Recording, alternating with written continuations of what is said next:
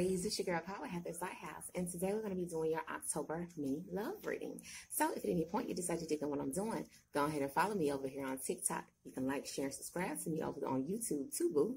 But anyway, Aries, you got forgive, not for them, do that shit for you. Fuck your job. Yes, work is important, but your partner is more important. You got send a pic. Sexting will make their fucking day. You also pulled blame shifting.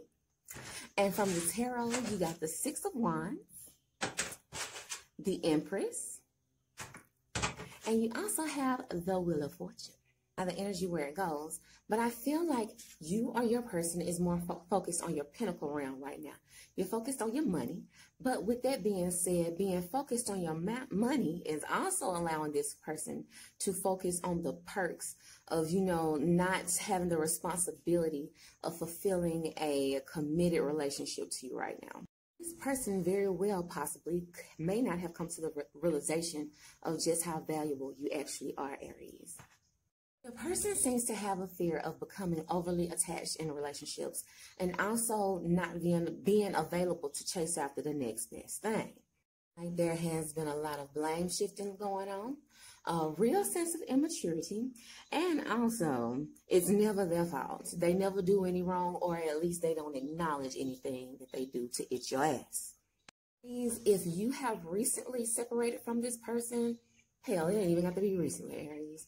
But if you separated from this person and you find them coming back, I feel like it only has to do with the fact that whoever they were dealing with in the midst of dealing with you or broke away from you from and started dealing with, right?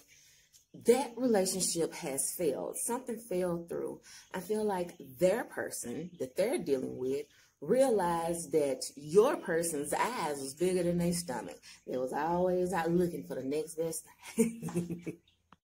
I hate to say it, baby, but I feel like your person could be dealing with a multitude of options, whether it's sexual or, you know, they're just talking on the phone, whatever it is. I don't think it's going to sit too well with you.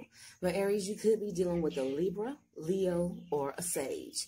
And whoever this individual is, they have a big thing with status. And they also have a big thing with control. So I'll see you next time, boo. Bye-bye.